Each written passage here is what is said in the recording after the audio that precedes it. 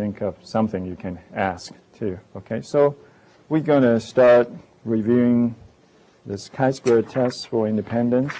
Okay, that's studying the correlation between two categorical variables, and I thought maybe using the printed copy, the display is, I mean, when I record it, right, the quality is a little bit better. I don't know why. Right? So I'm just use this. I'm going to use the printed notes. Right? So you get this from the lecture video page or the DVD. Right? So let's see. Okay, that's good. So as I said, this chi-square test is for studying correlation between two categorical variables. In fact, this, I should say, it's contingency table analysis. So I use contingency table. It can help you to display the joint frequency distribution for a pair of qualitative variables and to understand what's going on, whether there's correlation between them. Of course, sometimes you can split the contingency table, right, using additional variables to maybe include possible confounders in the analysis, right? So, but we're going to look at just the most simple one, okay? I'm going to use this example to review. I think you probably have all gone through this. That's actually 2 weeks ago, right?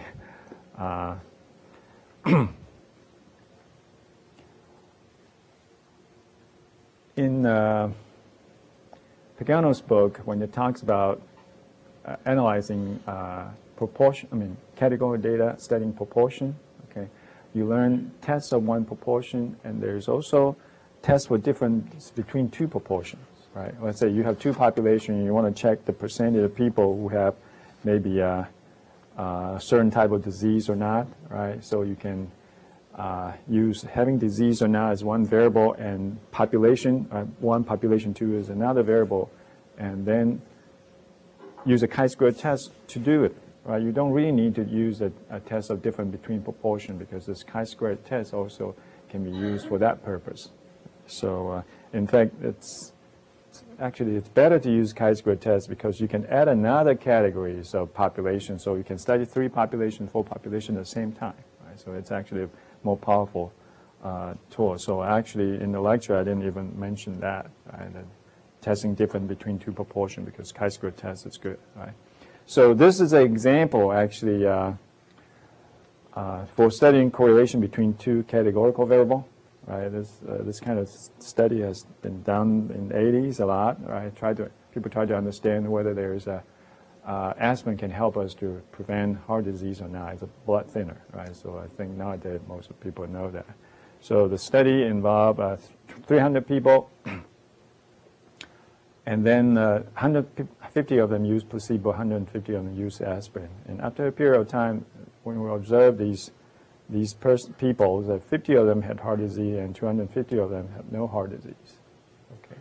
But if you observe each group, treatment group, placebo group, right, 36 out of 150 had heart disease, and aspirin, 14 out of 150. Okay, seems like placebo have higher rate of having heart disease. Right?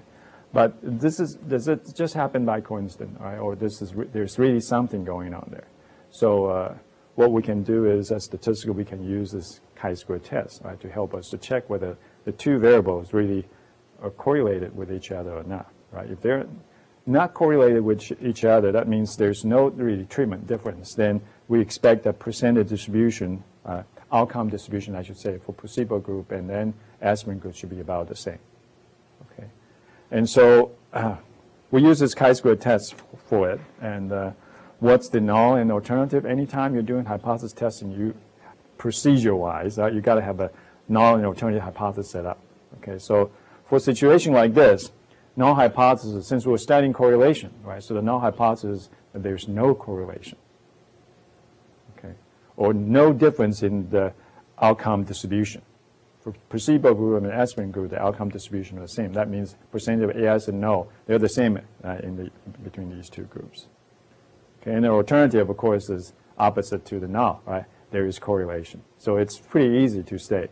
Now, when I read your grade your assignment paper, I realize a lot of you have trouble stating the hypothesis, right? And especially try to use those notation. If you're not comfortable with those notation, you don't have to use those mu, whatever equal, those notation. You don't need to. You just write a phrase, right? A sentence or a phrase to describe the null. Null for testing mean, null is what? Mean equal to certain value, alternative is mean greater than or less than. Just write it out instead of using math notation. It's fine, right? So, like in this case, you can write that null hypothesis be there's no relation between treatment variable and outcome variable. And alternatively, there is a relation or correlation between treatment and outcome variable. Okay. So if you look at this slide here, right, this is original data, okay, and in this slide, actually, I add some information here. Things in the parentheses, these are called expected frequency, right? 36, 14, 14, 136, these are what we actually observed. And then if the null hypothesis is true, if null hypothesis true means that proportion distribution or outcome distribution for placebo and aspirin should be about the same. If we look at the overall proportion, it's 50 and 250. So for yes and no, having heart disease or not, it's 1 to 5. Okay. So if there's no correlation, we expect that the outcome distribution for placebo group is also 1 to 5, right? And for aspirin group also 1 to 5. So among those 150, we can split it into 1 to 5 counts, right? 1 to 5, it's like 25 to 125. That's a 1 to 5 ratio. Same thing for this group, since total is 150, right? 1 to 5. Okay. If you have, instead of having 150, let's say you have 60, then that'll be 10 to 50. Okay. Hope that makes sense, right? This is a situation that both treatment group are the same size. This is so-called a kind of balanced design, right? But there might be a situation that you don't have 150, you have 100. If you have 100, then this would, I'm sorry, 60, then this would be 10 to 50. So that's still 1 to 5 ratio. Hope that makes sense, right?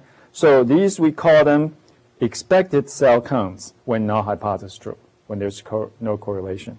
And the 36, 1400, 1436, these are observed cell counts. And the chi-squared test statistic for testing correlation is based on the difference between the observed and the expected frequency. Okay. If the difference of the observed and expected frequency is high, then we believe that there's strong correlation, right? Okay.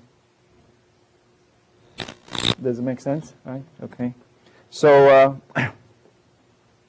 actually, so you understand how to figure out these expected cell count. Once you found the total from each column, then if you know the row total, split that row total into the same proportion, you'll get that, right? But there's a formula you can follow. That is, if you wish to figure out this expected cell count for this cell is on the first row and first column. You just use the first row total times first column total divided by grand total. That will give you this number. Okay. This will be this row total times this column total divided by grand total. So let's say if you have 60 here and you have 50 here, okay, then 60 times 50 divided by whatever total here, you will get that number. Okay, so that's a formula. Actually, the next slide talk about that, right? If you want to figure it out, the expected cell count, right? MI stands for I's row total, and J stands for J's column total. T is grand total. So if you want to figure out expected cell count from the I's row and J's column, just use the I's row total times J's column total divided by grand total. You get the expected cell count, right? Now, our situation is actually simple. It's a 2-by-2 table, right? So it's pretty easy to calculate, right? And plus, actually, we have same row total, so actually outcome for both rows are the same, right? Same pattern.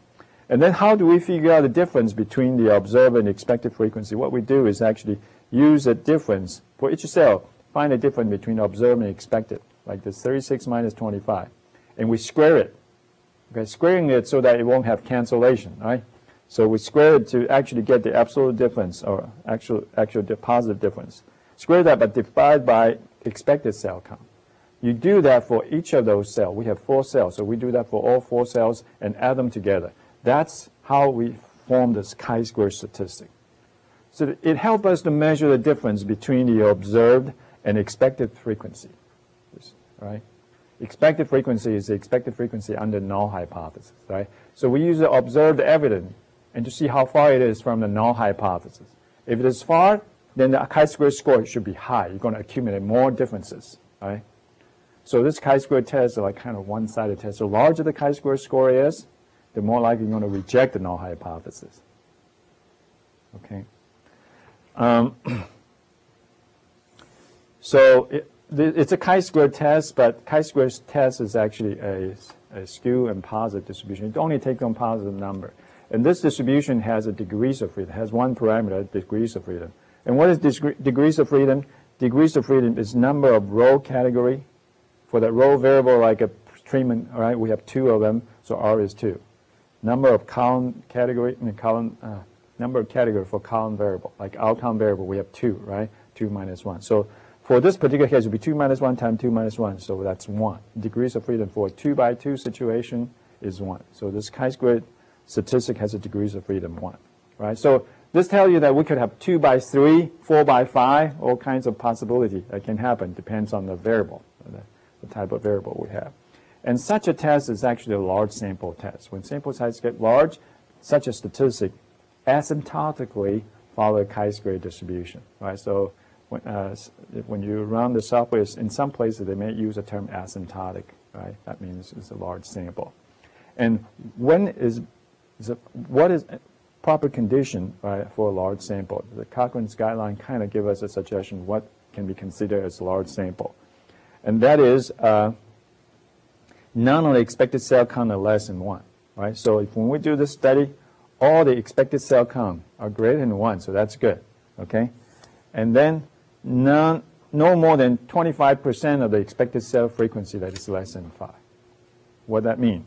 We have also totally 4 cells. If one cell, right, the expected frequency is less than 5, that consider 1/4 of the cells, right, 25% of the cells. So for a 2 by 2 situation, if you observe one cell, its expected cell count less than 5, that already violated the large sample condition, right? We want all of them has an expected cell count greater than 5.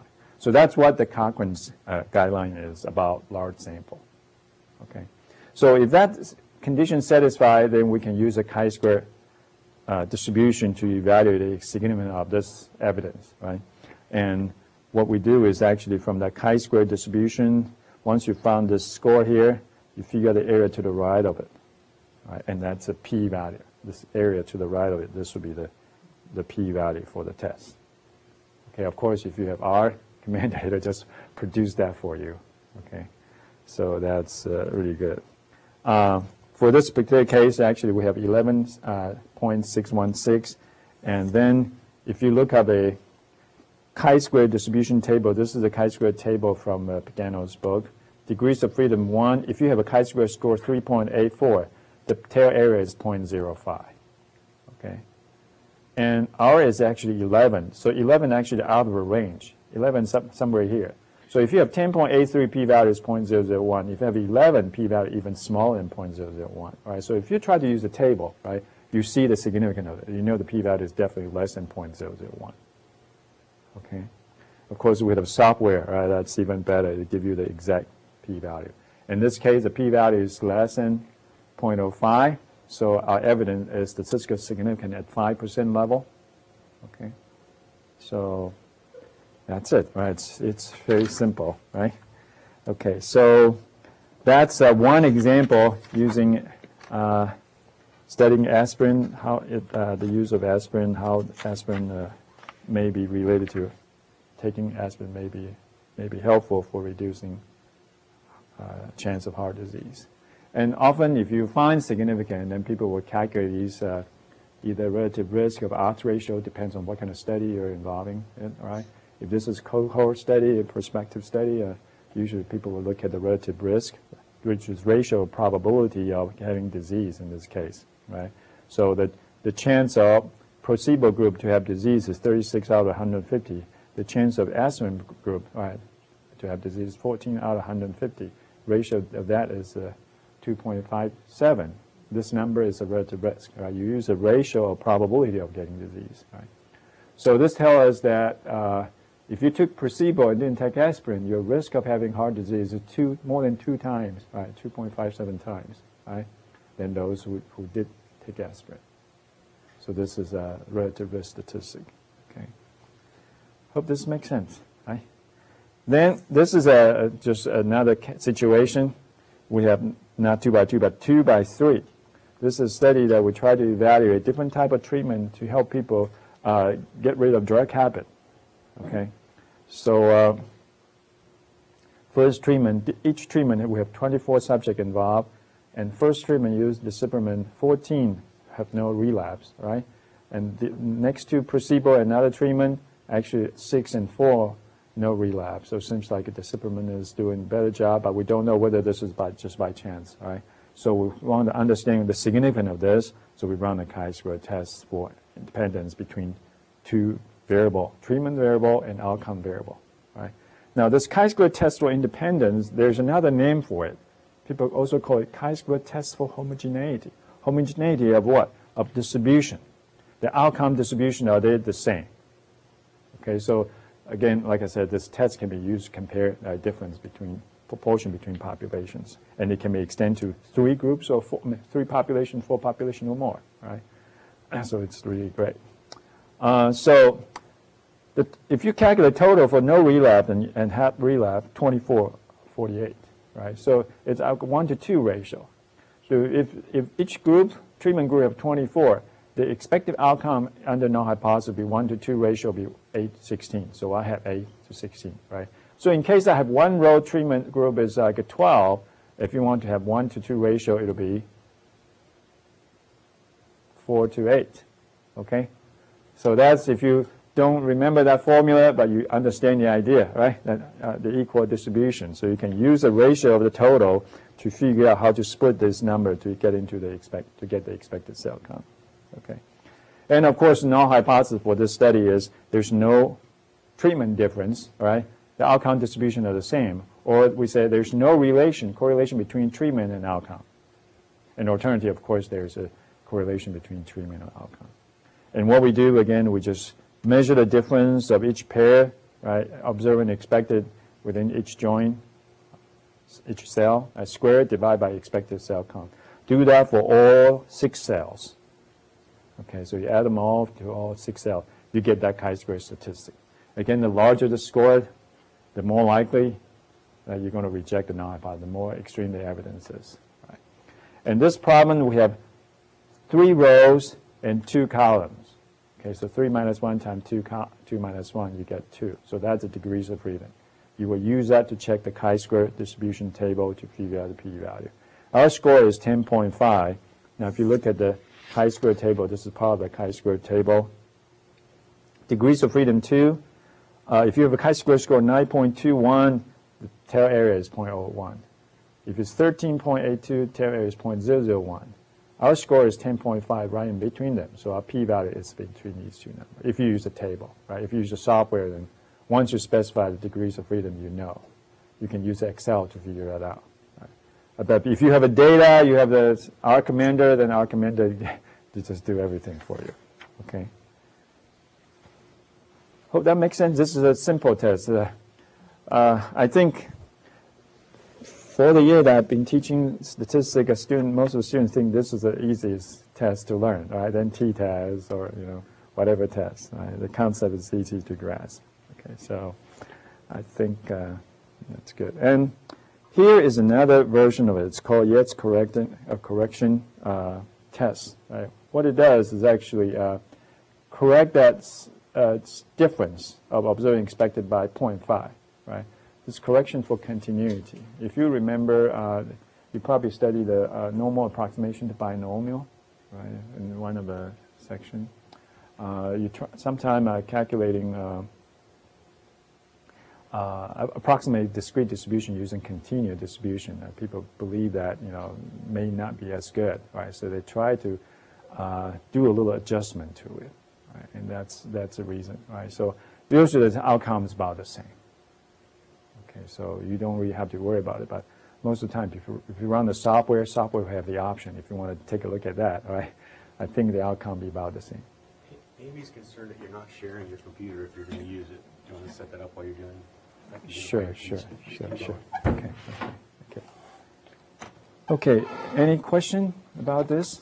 All right, so this is a chi-square test for independence, and later I will show you how to use the R commander to run this. Right? It's very simple. And in this situation, this example, the data are already being organized. Right? So you can use an option, just create a contingency table, right? And then it has an option for chi-square test. So we'll go over that very quickly. In some study, you may have paired data observed. Your data is categorical, but it's also come in pair. Right? So when you have paired data, like a situation in pair sample t-test, right? So your data actually is related, correlated. So in a situation like that, how do we actually run the analysis? Okay, and this is we can use a so-called a McNemar test for pair sample. Right? So we had a pair sample for quantitative variable. Right? So this is a pair sample test for categorical variable. Now quickly, let's just see an example so it makes sense to you what actually is happening. Right? Suppose we are trying to design a program to promote the public health. Right? So want more people join public health profession. And so, we have a sample of individuals. Before we let them see this promotional material, we check, right, what proportion of them interested in profession, in the public health profession, right? Then after they view a program, we also do a survey again from the same group of people and ask your opinion. Okay, so this could be one of the results. Okay, before we have 25 say yes. They're interested in public health profession, and 19 say no. And then after, we have 46 say yes and 98 say no. So it seems like there's an increase, right? Okay, and this 9 is before is yes and after is yes. No is before no and after is yes. So we actually change the opinion for 37 of them. But some people may not like the video. Actually, just reverse their interests, right? So there's 16 of them. So these are actually important numbers, okay, in this contingency table. 9 and 82, these are the people who didn't change their opinion, okay? So after they apply the program, these actually shows us something about, the effect of the program. So we have terms called concordant pairs and discordant pair.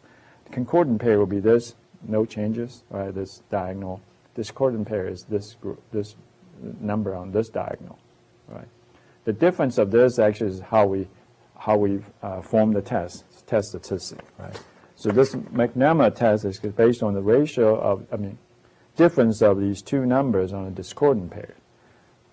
Subtract 1 and divide by the total. Square of that under null hypothesis. Right? If we square this numerator and divide by R plus S, right, the sum of the discordant pair, this statistic under null hypothesis follow a chi-square distribution with degrees of freedom 1. Okay, so we have a chi-square test now, right?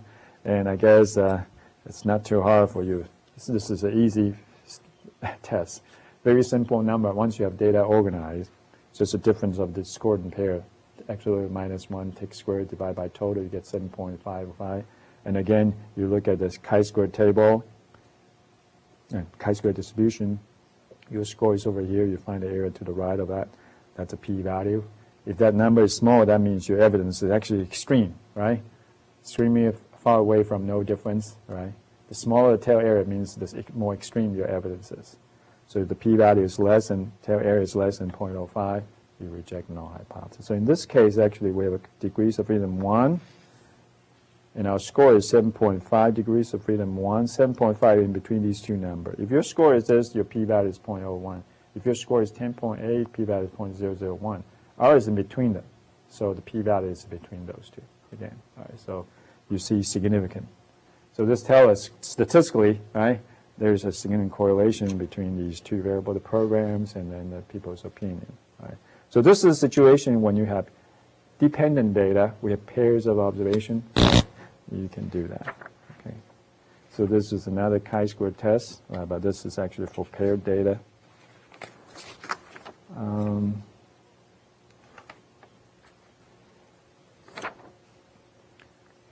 hope this is, okay.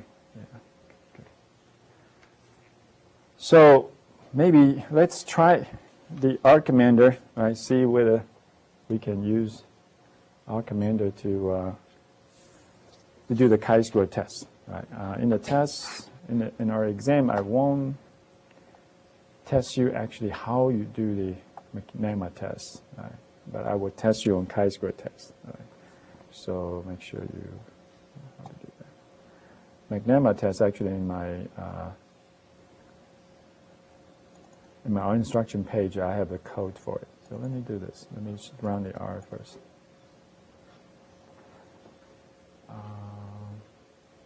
Okay, good. Package, load package. Good.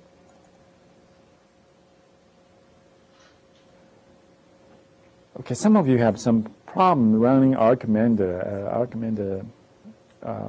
When I saw that message, it seems like it's from a newer version, right? There's still something they need to figure out in R commander communicating with R, the newer version, right? So it'd be safe if you just use my old version, download it from. If you do have problems, right? If you see problems, it's always good just go back and download. You can have two copies there, okay? Just 2 folders, right? Whichever version you like to use, just go in there and click that R, right? It'll run, okay? So I'm still using the older version. So to run the chi-square test,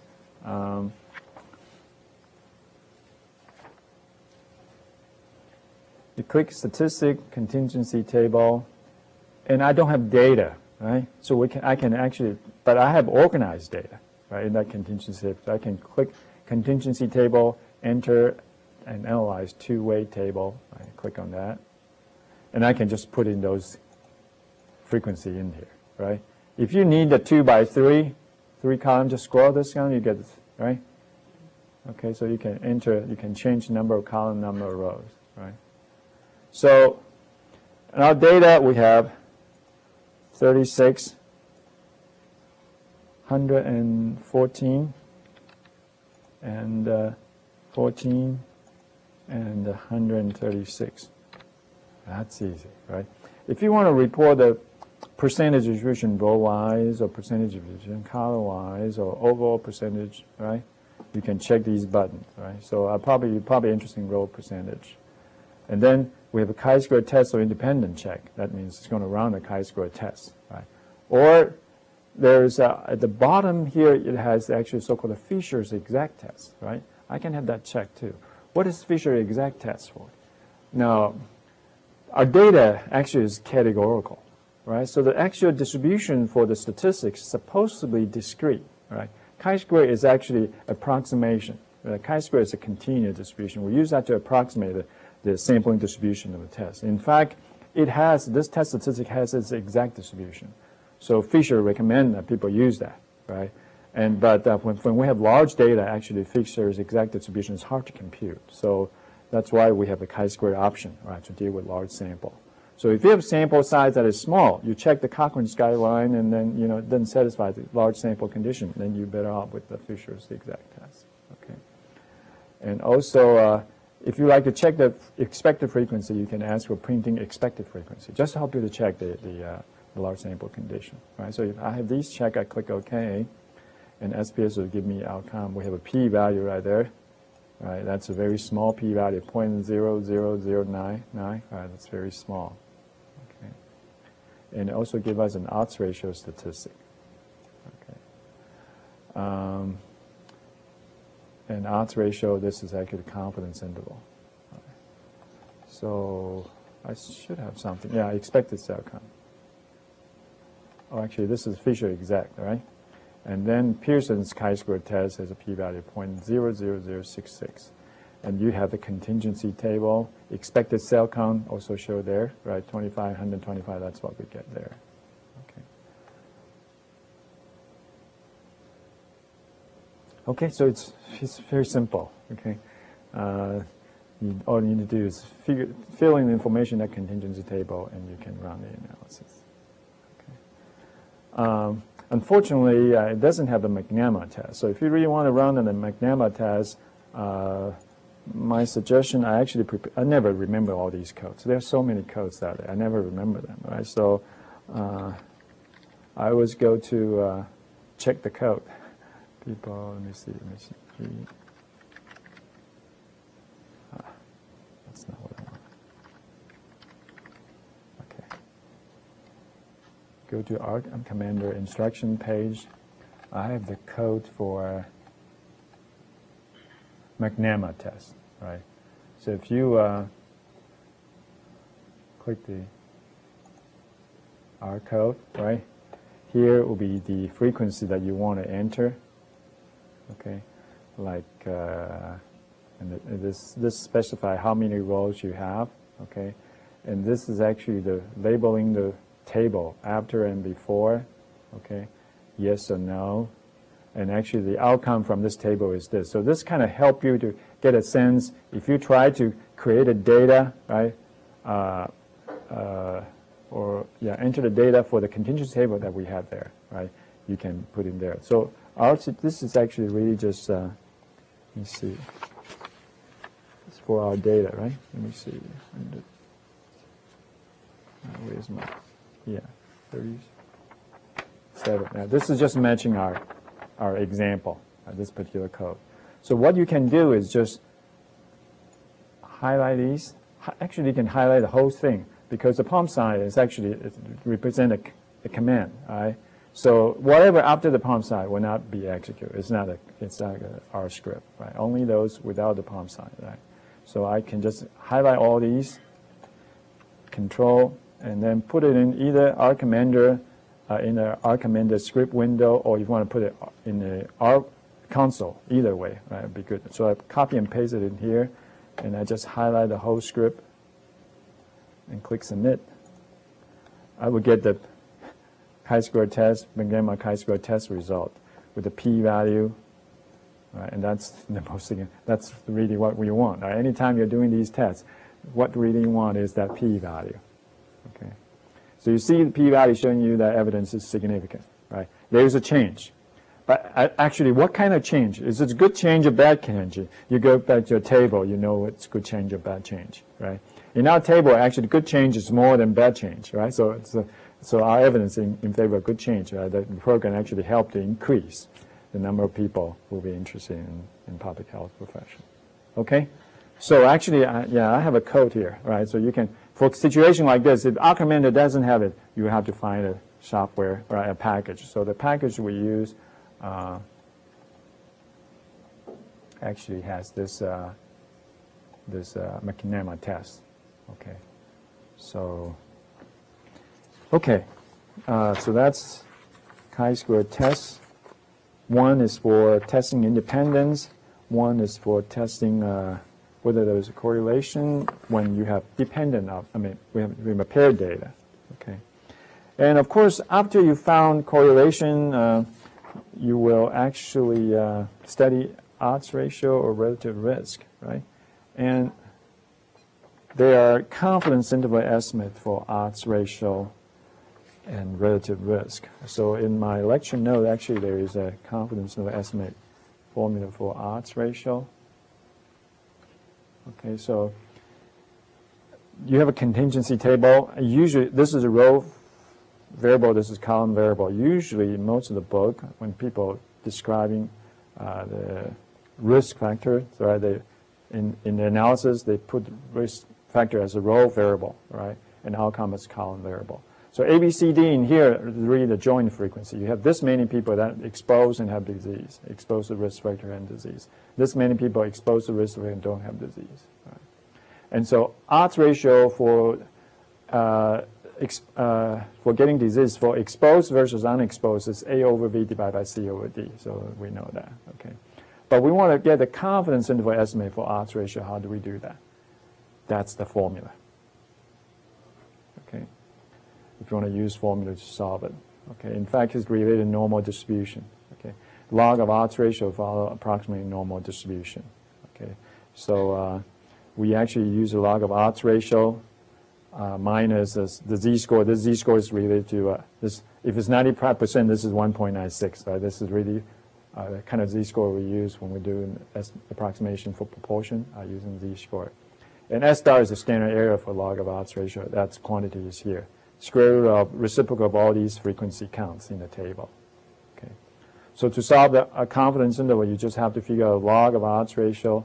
This log actually is the inverse function of exponential function. When you do the Poisson E, right? That function, this is the inverse of that. Okay. So once you figure the odds ratio, plug it in here, find the log of that. Minus 1.96 is if it's 95%, right? That's z-score times the standard error. And then the other is plus, right?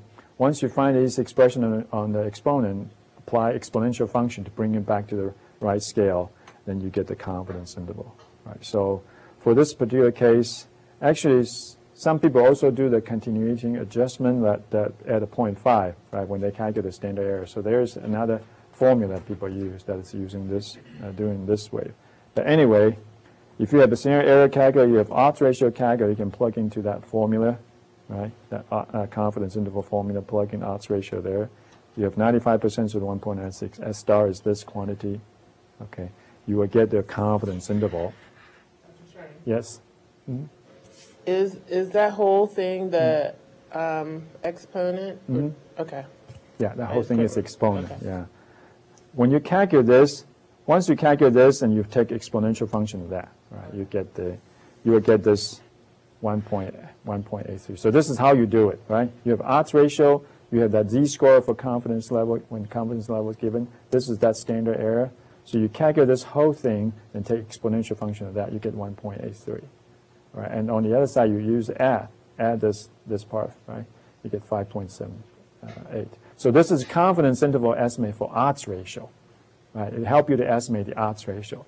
And for odds ratio, there's a magic number, like relative risk, that is 1. Right? If odds ratio is 1, that means regardless you are exposed or not exposed to risk factor, your outcome is the same. And you have a confidence interval that actually covers a range of number greater than 1. That means your risk factor is significant, right? Right? There's a really significant difference between whether you're exposed or not exposed to the risk factor. Okay. And of course, there is an odds ratio formula for McNemar problem too, right? Just for your reference. I won't test you on that, right? But just let you know that. Okay. Good. So that's chi-square test for independence, and also, if you recall earlier, we talked about when we say that when we do contingency table analysis, we have to be careful. If the data is observational, right, sometimes there may be contradictory results. Okay. Here I have an example, another example. I wonder if I've shown you. No, not that one. This is so-called the Simpson's paradox. Okay. Actually, maybe let me talk about this first. Okay. What is Bergson's fallacy? Okay. So there's a study trying to investigate whether there's a correlation between the circulatory disease and respiratory disease. Okay. People want to see, well, if you got the circulatory disease, are you more likely to get the respiratory disease or not? So, and a lot of time when physicians are doing this kind of research, they like to use their patient, right? The patient is easy. It's more convenient to them. So they collected the data from their patient, 257 of them. And then so they get this joint frequency table. I think you know what this means, right? They cross-classify the data, whether you have a circulatory disease or not, whether you have a respiratory disease or not, okay? And then so they do a chi-square test and realize, wow, okay, so you have an odds ratio of 3.86 and you have a p-value of 0.025. 0.025 is less than 0.05, so it seems like there is a correlation, right? And when you look at the data, it seems like if you have circulatory disease, more likely you'll also have a respiratory disease, okay? And is it a good idea just to generalize this? This can apply to general population. No, that's why we mentioned it. This is in Picano's book, right? So this is actually a situation that includes not only just the hospital patient, everybody, right? Those are the previous slides are records from those people who were hospitalized. So they're in serious condition. But there are people that are not in that serious condition for both disease. So if you look at the result, actually do the chi-square test, actually you got a p-value that is higher than 0.1. So that means if you look at the general population, that's not the case. Right? So it's actually I think the situation is, the problem is whether you are in a serious illness or not, right? If you're in terrible condition, you have to be hospitalized, right? Then there may be correlation between the two. You get this, you probably also get that. But if you look at the general population, it may not be the case. So you have to be careful, right, when you're doing contingency table analysis, okay? So patient's condition is actually kind of possible confunder, if you want to say it, right? And this is another situation that it's a case in California, right, Berkeley area, that there's like a sexual discrimination lawsuit, right? People actually believe that when they apply for a graduate program, and the female are less likely to be accepted, right, through the admission process. So this is actually a data collected. I have 360 people, 360 of men and 200 of women. Among them, 286 were admitted and 274 not admitted, right? And among those men, 198 admitted, women 88 admitted. If you look at the percentage of acceptance rate, men 55%, women 44%, okay? So men actually had higher chance to be accepted, right? If you look at the odds ratio, it's 1.56, okay? But if you look at another table, we actually split it into different colleges. Right? There's business school and law school. And then you look at the distribution. Male admitted 15%, women 20%. It's the same data, just split it further using the college as a layer, right? One layer to split it. And then look at the law school. Men 75, women actually 80, reverse. Okay, so this is again another evidence telling you that if your data is observational, try not to draw a conclusion so quickly just by looking at overall data, right? There may be other variables that's affecting this thing here, right? You may not see the real thing, okay? So how do we take care of this? You just have to be careful, right? And look out for possible confounder. Now, if you want to identify possible confounder that really affect the result or not, right? You can just sometimes try and error, sometimes based on your previous knowledge, prior knowledge about the data. And then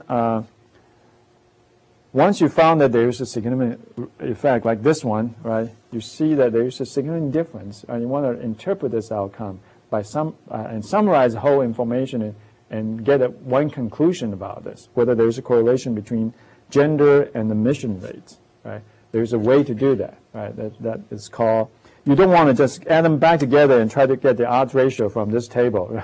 The odds ratio is still showing the opposite, okay? So there's a way to do this. It's called Mantel-Haenszel Method, okay? And this is a method that people can use to actually, sometimes people use for meta-analysis. You actually collapse research outcome from different test center, combine it together, and come up with one summary statistic. Okay, so what is Mantel-Haenszel method about? There are 3 steps involved in my lecture notes, right? And I think in Pagano's book too, right? First thing you would check is whether all the odds ratio for all the contingency table are the same, right? So we split that table into 2 contingency table. And we want to see both contingency tables give you the same result or not, right? Or you try to collapse information for different test center. You want to see the outcome are consistent or not. Okay, so there's a test for homogeneity of odds ratio. It can help you to check whether all these odds ratio from different sub-contingency tables are equivalent or close to each other. If they are, then you go to the second step. You can combine these contingency tables together in a different way. Right? You use different weights, right, to merge them together instead of just add them up. If you add them up, you go back to the original table, which is not something you want, right? And then after that, you summarize those odds ratio into 1 and test the odds ratio to see whether the odds ratio equal to 1 or not. You know, if odds ratio equal to 1 means there's no correlation, right? If odds ratio is significantly different than 1, then that's a correlation. Now, of course, the formula is ugly, right? Don't worry about the formula. You just need to know that there is a method to do that, and software will take care of that, okay? So this is an example. I have 2 subtables. Actually, this is for studying whether kids a student have enough sleep or not, whether that affect the outcome from a test or not. Right? So in the study, they actually believe that boy and girl behave differently, right? So they didn't collapse both tables together, they just separate them, right? Look at boy, there's a contingency table, girl, there's a contingency table. And you want to summarize this result, right? If you want to summarize the result, you want to see whether you can just use one odds ratio, right?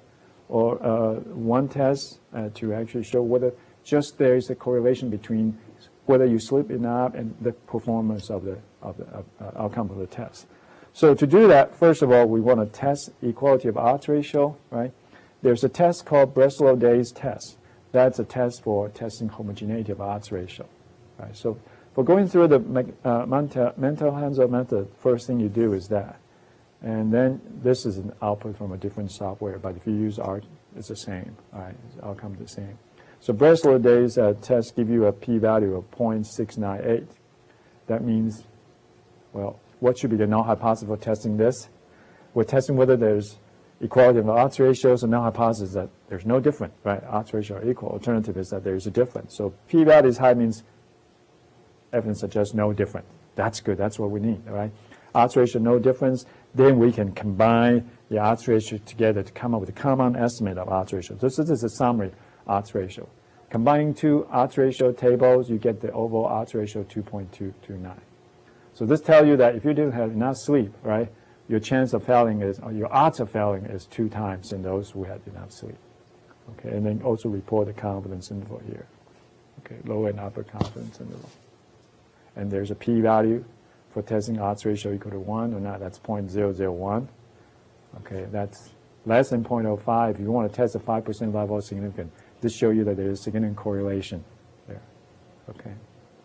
So this is actually so-called the Mantel-Haenszel method, right? We can actually study the correlation between two variables by including one possible confounder, right? And to get a summary result. And later on, we're going to learn logistic regression. Logistic regression actually is probably an easier model, easier to use to incorporate more than one, several, and including continuous, quantitative and qualitative possible confounder, right, or predictive variable. So we will look into that next week, okay? And how do we do this analysis? I also have the code for it, right? If you go to my, I think I have the code, right? Oh, here, sorry. Mantel-Haenszel test example, right? And this is the R code. If you click on the R code, this is the whole code for it, right?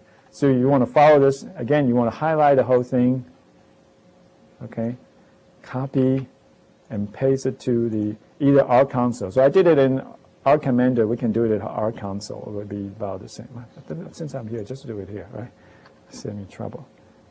So just copy and paste the whole thing. I think this is for our data. Is that right? Yes, I think so, right? So sleep, yeah. So what you do is you can just highlight this whole thing. And, oh, by the way, you know, I'm running these code. And some of the codes require other packages, okay? Because when you install R code in there, you just install some of the popular and base package. And people keep writing them. So for different purposes, they have different packages you need to include, right? I don't know whether I have included a package in there or not, right?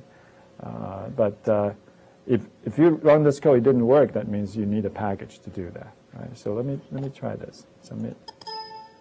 Okay, let me see. It doesn't let me do it, right? Nothing is recognized.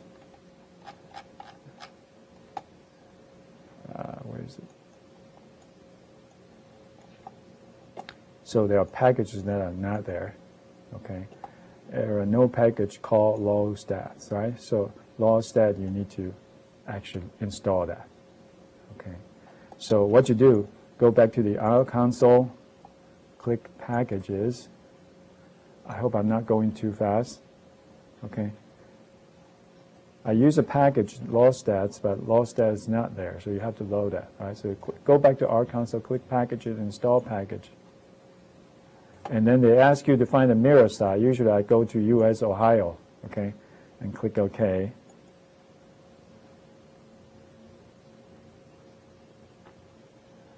Okay, then they give me this law stats. So we're going to look for law stats. Right? LAW. Did I miss that? Law stats. Okay, click on that and click OK. So you're going to install that. Okay. I hope that's the only one that we need. Okay, then let's go back to this code again.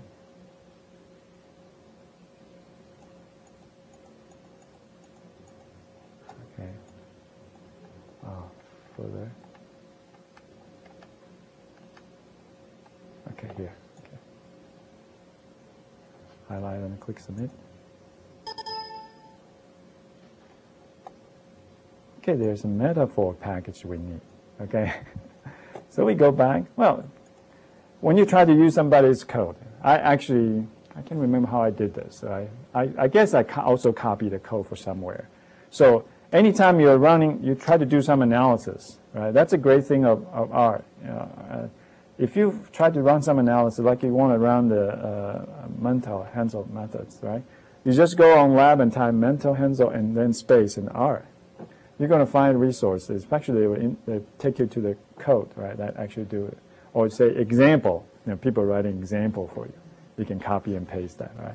But anyway, that's not metaphor, right? So we're going to get the metaphor from our console package, install package,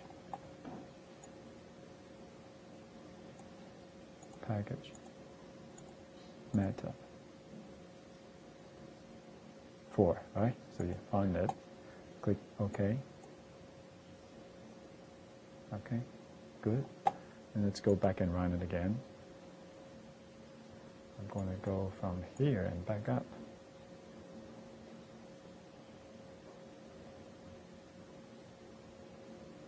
Okay, got it. Click submit. Okay, good, right? So I need those two packages to help me to get this done. So actually go back up here. Dr. Chen? Yes?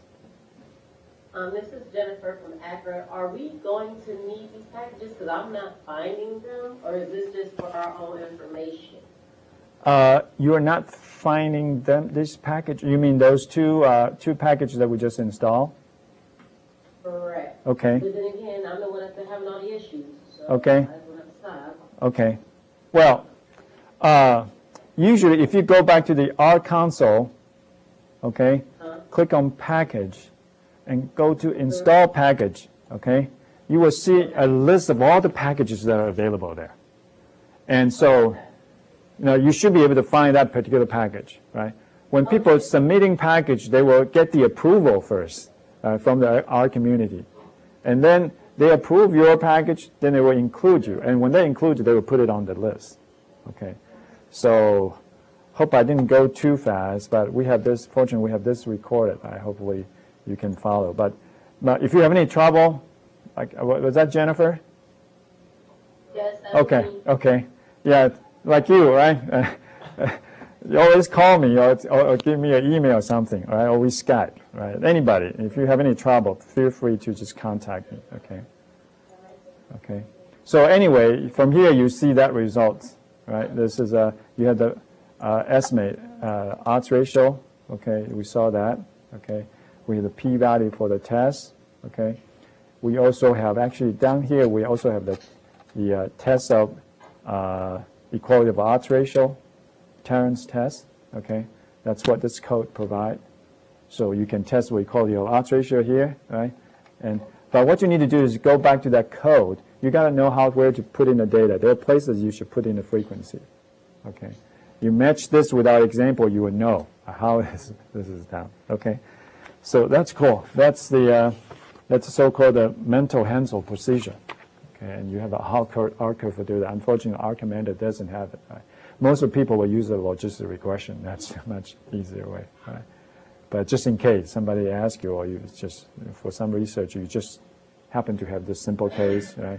You want to use a Mantel-Haenszel method, that's an option, okay? Any question? Do you have any question?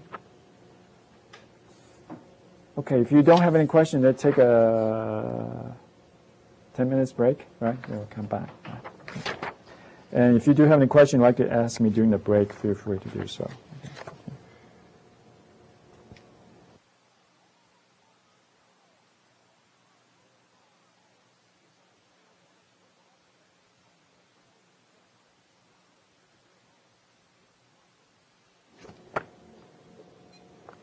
Yes? Somebody is asking question? Yeah. Hi, this is Shailesh from Active. Yes. So what was the name of the package that you installed? The package that I just installed? Okay. Let me go back. What's the name? Okay. Now, if you look at my code, right? Actually, this sample code. Let me go down. Let me show you this. PC.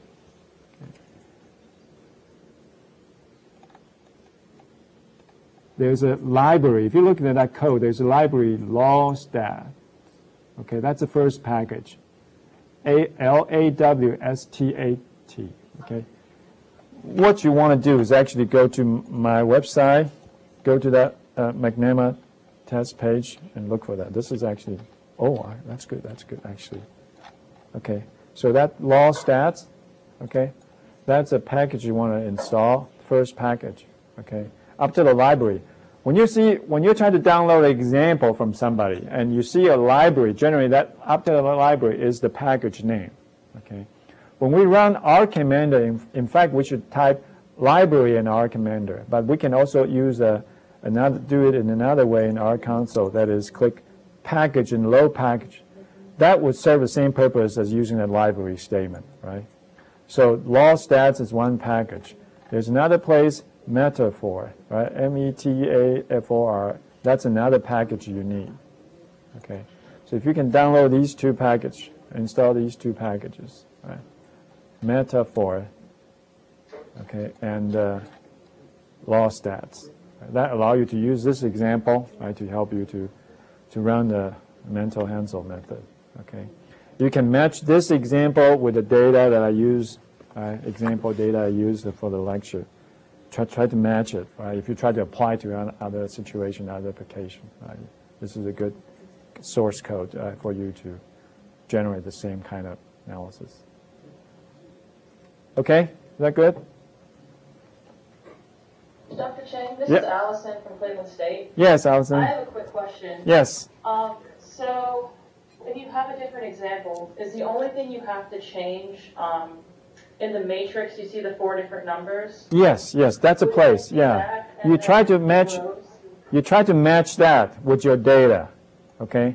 Now, this is actually a situation I split into 2 tables, right? What if you have 3 tables and you have to change this? Okay? And if you change that, you have to change the dimension a little bit, all right? Change it because you're going to have a 3 category, right? But for splitting to 2 categories, this would be a good example. Just when you have those 2 contingency tables, try to match this example. You know how to put those frequencies. This is the place you put those frequency in. This is the place you put those frequency in. Okay? If you can match this example with your data, right, with that example, I think you can apply to other cases that has a 2x2 contingency table and try to split it into 2 subtables. Okay? Yeah, I think I understand. Thanks. Okay, great.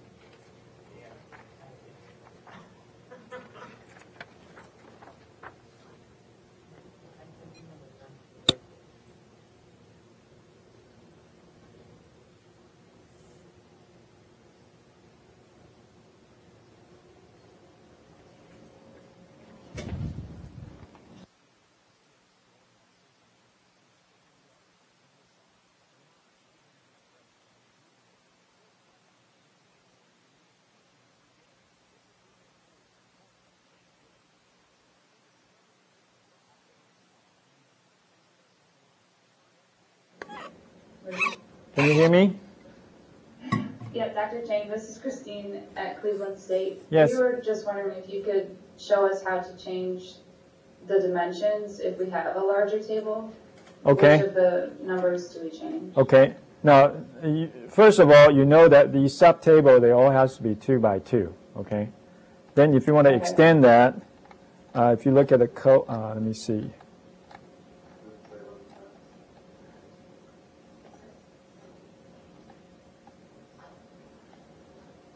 Let's see. Let me show you my PC. Okay. Close this. Maybe this is bigger.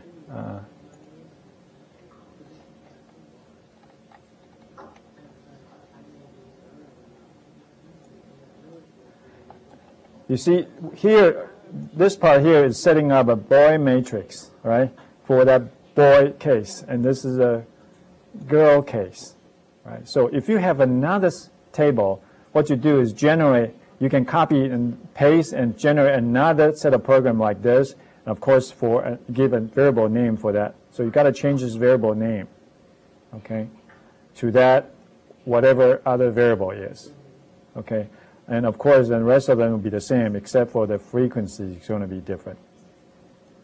Okay, so that's the first thing you do. This is generate that boy data, and the print boy matrix is showing you actually what you have generated, so help you to double check. So you can copy one, paste one of these, right? So if I go back to my R commander, I would just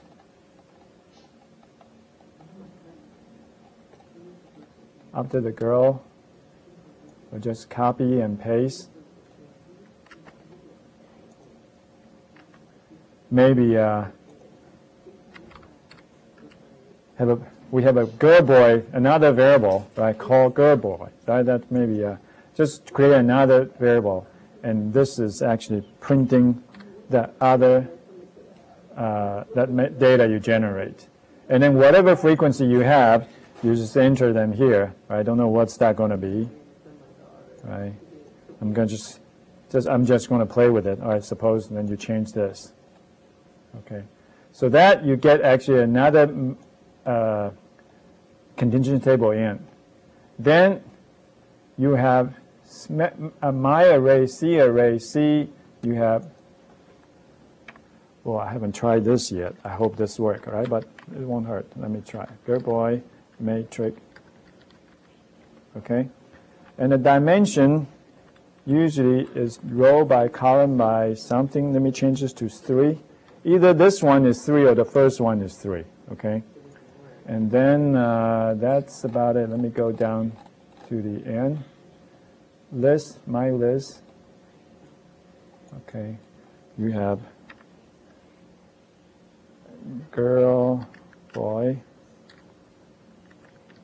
Actually, myself, I haven't tested yet, right? So this is the first time I'm testing this. So let me highlight these, and then see if I can get Mantel-Haenszel. Go down. Let me see if it works, okay?